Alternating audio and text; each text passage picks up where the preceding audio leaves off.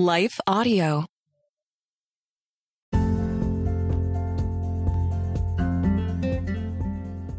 Welcome back to Sparkle Speak. I'm your host, Kathryn, and this is a podcast sponsored by Sparkle, a women's ministry with the purpose of connecting women through inspiration and encouragement.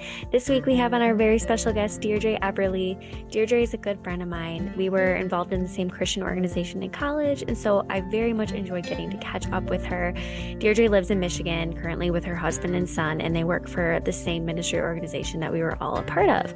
On this episode, we talk about performance mentality versus being saved by grace and grace alone. We also dive a bit further into her struggles with depression while she was living overseas and what that taught her about the Lord and mental health. I just know you're going to love hearing from Deirdre after a few words from our sponsors, so please enjoy.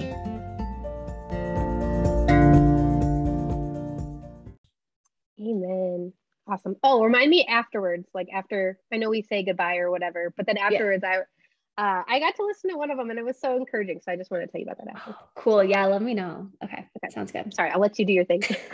Yes. Well, Deirdre, I'm so glad to have you on with us today. And we're going to start off asking the question we ask everyone first and foremost. And so that question is, when did you first start identifying yourself as a Christian and how did you come to know God? Totally. Well, it's so good to connect. I'm really glad we get to do this. But yeah, I would say that I grew up learning and knowing and hearing of Jesus through my parents, through church. My parents actually work in ministry, so I feel like just being around that a lot was impactful for me. But I was totally that kid that would we'd be coming back from living overseas, coming back to the States, and we'd be visiting churches and they'd be talking about inviting Jesus into your heart. And I would always, again and again, continue to ask him in because I wanted to make sure I did it right, Mm-hmm. But yeah, I feel like my relationship with God really ebbed and flowed from my childhood up until college. Kind of like two common threads that I've seen when I look back on that season was just either kind of like pushing God to the side of my life and not really wanting much to do with him, or really wanting to connect with him, but doing it out of performance and wanting to be good enough for him. So yeah, I'd say through a series of seasons and events, I really feel like he drew me into a deeper understanding of what a relationship with him actually meant. And yeah, just over a series of time. And so I'd say one of the biggest ones was we were living in the States and my parents felt led to move us back overseas to the Middle East. And I had just been experiencing so much transition that I just really felt confused and alone and just kind of like, what's happening, And I feel like the Lord really used that to start to solidify that Jesus is so near to us and that he's our friend. And I think that kind of started a personal, okay, I want to explore this more, what it means to connect with him. So that led into college, coming to Michigan State. Yeah, I was at a more, I would say, stronger spot where I was like, okay, I think I do want to pursue this. But I was such a people pleaser that I was kind of like, okay, this could kind of go either way, right? Depending on the type of people I get connected with, involved with, do I really want to pursue my faith, or do I kind of, again, want this thing to be more on the side? But yeah, I got involved in a campus ministry at Michigan State called Crew. And I feel like God really used that to help me not be ashamed of being a Christian, of wanting to identify with Jesus. And it's really where I started to engage in hey, how do I read the Bible? What does it look like to pray and to really connect with him? And so, yeah, up to that point, I feel like the Lord really grew this idea that, okay, yeah, I can have this relationship with him. I don't need to be ashamed of a relationship with Jesus. But I think there was still this performance root that was still there in me that I didn't fully understand. And that really kind of came to a peak my junior year of college. It's ironic because I'm leading Bible study and connecting with girls, but just started to walk through a hard season and started to question, do I really get this? I know the gospel, I could communicate it, but do I get this at a heart level? Like, I was really kind of wrestling with that. And so I remember God using like a couple verses to really take the head knowledge and make it something strong in my heart. So I'll just open up to the verses I thought of really quick. The first one is Hebrews, which I love Hebrews, but chapter 10, 11 through 14 says, and every priest stands daily at his service, offering repeatedly the same sacrifices, which can never take away sins. But when Christ had offered for all time a single sacrifice for sins, he sat down at the right hand of God, waiting from that time until his enemies should be made a footstool for his feet. For by a single offering, he is perfected for all time those who are being sanctified. And I just remember that like sticking out to me, like, do these priests every day have to like make sacrifices and it still can't solve the problem? And I think it finally clicked for me, like my spiritual resume, everything I try to do to like earn God's love, like will never be enough. And although that sounds discouraging or disappointing, it was actually really freeing to be like, okay, like I can't do this on my own. And so that really kind of brought that point to my attention. And then Ephesians 2, 8 through 9, where it talks about I'll just flip that one really quick too, where it talks about for by grace you've been saved through faith, not by your own doing. It's the gift of God, not by works, so that no one can boast. And I remember like sitting in this parking lot in my car and reading that verse and being like, I've read this so many times, but it just clicked. And it was that classic, like, I'm crying in the car by myself. Like, God's grace is real, you know, like he loves us so much, and it's not based on anything we bring to the table. And so, it's funny to think back on my journey, because I'm like, you know, I can't remember a day growing up where I didn't know about Jesus or know about what he did for me. But I really think that God had to kind of take me on a journey, you know, through high school and college, to really, make that more real. And so I think that was a huge pivotal point in my life where I finally kind of learned, like, his grace is sufficient. And that is really what we cling to as people who believe in Jesus. So yeah, I think that's so, I'm just glad you brought up the performance aspect of things, because that's actually something we haven't really talked about much on this podcast with our different guests we've had so far. And so I really like that you brought that up, because it is so true. Sometimes we think it's like, if we just do all these things and check all these boxes, then we can measure up and earn our faith, or not earn our faith, but like earn our love from God. And it's like, it's just so opposite of what the Bible is actually saying. And I remember, I think I learned this in our crew days, the ministry we're both a part of, but it was like, there's like 3 cups of water, and like, if you put 1 drop of dye into 1 cup and then like 10 drops of dye into another cup, they're both dirty. Like, they're both ugly. So we tend to measure each other's sins. Like we say, well, this person sins more than this person, so this person's better. But really, in God's eyes, it's all the same. Like, sin is sin, and it makes us like imperfect, sinful people and broken people. And the only cup that's ever clean out there is Jesus's cup, because he was sinless and he is perfect. And so none of us can ever measure up unless we actually like seek him as our saving grace and seek his living water to replace our own. Totally. Your story just so reminded me of that. Right? Totally. I feel like it's so exhausting, right? Too, when you continue to try and try, like, I just think he really wants to free us from that. So definitely. Yeah. And I would love to hear, so thanks for sharing like kind of your past and kind of, you know, what he's done in your life in the past, but maybe more currently, like, have there been experiences that have helped shape your view of God or change your view of God along the way? Or have there been like specific defining moments that have really like defined your faith journey at this point? Yeah, totally. Yeah, it was kind of fun thinking through that question when you sent that to me. I think a season that I think of where God did a lot of work in my life was actually back in 2015 and 16.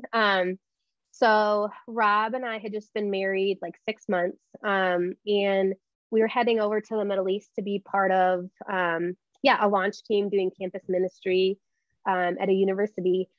And honestly, it was like my dream situation. I had this new husband. I was moving to this beautiful city that I actually had grown up in. So it was fun to return there. My parents still live there. It was our first time kind of diving into full-time ministry.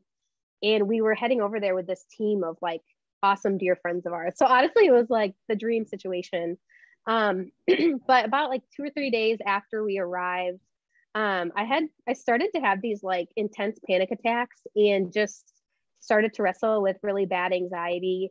And as it continued to kind of play itself out, I was wrestling with like, man, why am I so anxious? Like, if I have this much fear, this must mean, that I like somehow lack faith in God. And then it started to kind of make me ask a lot of faith questions and kind of feel like, man, is this all real? Like, is my relationship with God secure? Jesus is really God, right? Like, I'm having all these like kind of faith crisis questions. And I'm like, man, I'm here to be a part of ministry. Like, I'm wrestling with these questions. Should Christians even have questions? And that kind of led me into the season of depression. And so, it was just a dark season that I wasn't anticipating. We kind of joked that we thought like Rob would have a hard time moving overseas because he hadn't lived over there, but it was really me that kind of tanked and was struggling. And I just remember, every day we'd be going on campus trying to interact with students and talk about Jesus. And I'm there trying to talk about this, but I'm like, is this all real? Like, do I believe this? Which was so intimidating. And at the same time, I just remember like scouring the scriptures, being like, hey, God, I know this is true. Your word is truth, but everything's falling flat. And I need to hear from you, but I'm continuing to read this and just nothing is speaking to me. I just was really wrestling, which made it even harder to go back, right? To keep reading. But I knew that's what I needed to do, just keep clinging to the Lord. And I didn't even mention this, but I was supposed to be like the team leader of our team this year. And so I'm like, God, what's happening? This is not what I expected. But yeah, so it was just a rough fall with really walking through that anxiety and depression and new into marriage and a lot of change.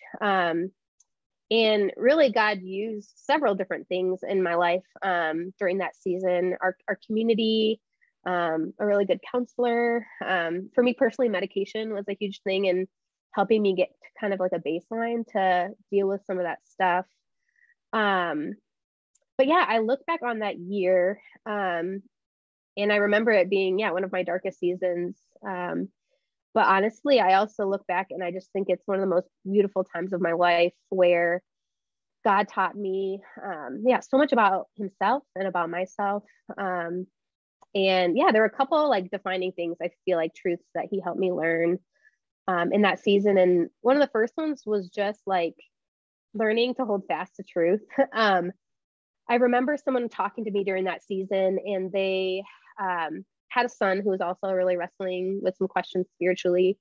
And I remember her telling me like, you might be tempted to go look out beyond, for these answers out in the world, but you're not going to find it there. Like keep running to Jesus, keep looking to him. And I really found that to be true. Like, I needed just to cling to his word, keep going to it when it felt flat and it felt like I wasn't understanding or hearing from him. And also to keep speaking about the truth of the gospel when I wasn't feeling it or when I was wrestling, I really think even verbally communicating it, it was a way to preach to myself. Like, this is true, even when I'm wrestling to believe it. And I think another huge lesson learned from that was just that, like, God is the one that keeps us, like that it's not the strength of our faith. And there's this quote by Charles Spurgeon. It says, my faith rests not upon what I am or shall be or feel or know, but in what Christ is and what he has done and in what he is now doing for me. And that was just such a like light bulb moment of like, okay, like he's the author of faith, I'm not the one who created it, and he's the one that's going to sustain our faith. Even in seasons where we're questioning or doubting, that we can just continue to look to him. I think I learned a lot about vulnerability. Like as a leader, I wasn't really wanting to start out my year in that way. But I honestly like couldn't even try to be put together. And it was through our team that I just experienced some like the richest community and just fellowship ever, and seeing them encourage me and walk alongside me, point me to truth. Sometimes just I'd be sitting on their couch, just getting to be in the presence with other people. And just really getting to kind of set the tone of even like, okay, we can be real with each other, and carry the loads together. And then I think the last thing that season really taught me was just how you can have everything you hope for. Like I said earlier, like it really was my dream situation, but really like what we need most is Jesus and only Jesus. And a verse that I kind of cling to, it kind of has felt like a life verse for me, is John 6:68, where a lot of people left Jesus and he asked his disciples, like, are you going to go away too? I think it's Peter that says, like, Lord, where else will we go? You have the words of eternal life. And so I think, he just used that season to be like, man, there's really no other place to go. Like he's what we're looking for, and he's where eternal life is. And so, I look back on that season really fondly, even though we laughed because it was so hard, beginning of marriage. But I feel like the Lord just taught me so much that continues to impact maybe just how I think or how I live and how I want to live. So thanks for sharing all that and for being vulnerable to share it. Totally. I think a lot of people can relate. And I think especially like when you're in the midst of a hard season, it is so hard to see it as something that's going to turn out beautiful and something that's actually going to be for our benefit. Like the Bible talks about, consider it joy when we go through trials, because your faith is being refined and it's going to produce perseverance and endurance and all these things. And it's like, in the moment though, it's so hard. And so it's great just hearing, other people's stories of like, you're going to get to the other side and it's going to happen again, but there's beauty that comes from it. So thanks for sharing that. Yeah, no, for sure. I really do feel like it was people that even spoke into that dark season being like, there was this imagery that someone on our team would talk about, like the sun is above the clouds, like we don't see it, and just needed other people to continue to remind me of that, because sometimes it's hard to see in the moment. So and there was another analogy I heard of too, when someone was kind of talking about something similar with like their faith, like they were just questioning their faith, and they were like, why am I questioning this when yesterday I believed so strongly, like this doesn't even make any sense. But someone was saying that like sometimes our faith is like a chair, and like it feels like the legs just get like broken off of it, and it's like what? But when they get rebuilt, and when we go through that process of rebuilding it, like sometimes the legs get screwed on even tighter and stronger. And so it's like sometimes we just have to allow that to happen and kind of let our legs get ripped off from underneath us, and then once it gets rebuilt, it's even stronger and more beautiful at the end. Totally. No, for sure. So I love that. Well, just the last thing I'd love to hear, like, do you have any favorite verses or scripture or things that you've been learning lately that you could share with us? Totally. Yeah. I feel like lately, I've just been enjoying, I feel like the Lord has been, just teaching me to enjoy like his word and his presence. I've been doing like a Bible reading plan, which I highly recommend. I feel like I don't worry about the dates or needing to be like a stickler on, getting through it at a certain pace. But I think, like with having kids now too, I think I just need to know, like today, this is exactly what I'm reading versus trying to figure it out. And so, this Bible reading plan has me in a couple different places, but it was funny. I'm at the point kind of in Exodus where you're learning all the details about the tabernacle and the ark. And sometimes I'm like, oh my word, this is so much detail, like more than you would get in like a furniture kit from IKEA or something. Like, I'm just like, how do I keep up with all this? And kind of like, why is this all in here? But it's been really cool to read at the same time, because it's like, wow, like all this detail is included in here because this was so important. This was like the presence of God that was going to be dwelling with the Israelites. Like, this was really significant. And at the same time, then I'm reading in the New Testament, in the Gospels, and you're seeing like God came down in human form, and Jesus is there in the flesh, and just getting to see those parallels of God's presence with them, God's presence on earth with us through Christ, and then that he gives us his Holy Spirit. So yeah, I don't know. I feel like the Lord's just teaching me lately through his word just to enjoy like connecting with him, and wanting to enjoy his presence, which I think I need to be reminded of. I think especially in this season, like, just think we're going through a lot of changes as a family. Rob's kind of in the midst of a new position ministry wise. And I mean, toddler life is ever changing. And as a family, we've been navigating. My dad got diagnosed with Alzheimer's semi recently. And so while my heart's been kind of at a chaotic spot at times, it's a good reminder just where our steadiness comes from, like going to his word. And lately just that idea of his presence that he really highlights throughout his word has been really cool. So yeah, that's a little bit of what God's teaching me. That's awesome. Well, thank you so much for sharing all that. I just love Sure. hearing from you. And I know I told you this earlier, but just throughout the years since I've known you, I feel like you always have, shared little tidbits of wisdom that have really spoken to me and taught me a lot. So I appreciate you coming on here and talking Mutual. to. Yeah. Oh, good. Well, I'm glad you were able to share some things with our listeners, and thanks so much. I'll talk to you later. Yeah, for sure. Sounds good. See you, Kathryn. Bye. Bye. Thank you for tuning into this week's episode of Sparkle Speak. I want to thank the team at Life Audio for their partnership, as always. If you go to lifeaudio.com, you can find dozens of other faith-centered podcasts in their network about prayer, Bible study, parenting, and lots more. And as always, you can find us at sparklefaith.com. And feel free to send us your faith story. You can find that in the form on our description. That's all for now, and I hope your week is filled with the sparkle we all need. Miracles are everywhere. Let our adventure begin!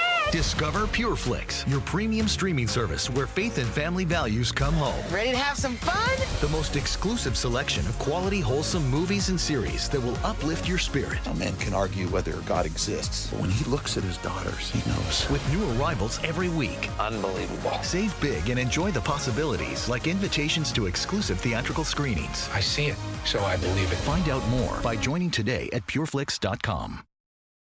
You're invited to take a vacation from everybody else's vacation to a place where you can explore cypress swamps and magical gardens and see a 65-foot waterfall that once powered an old mill that you can walk through today.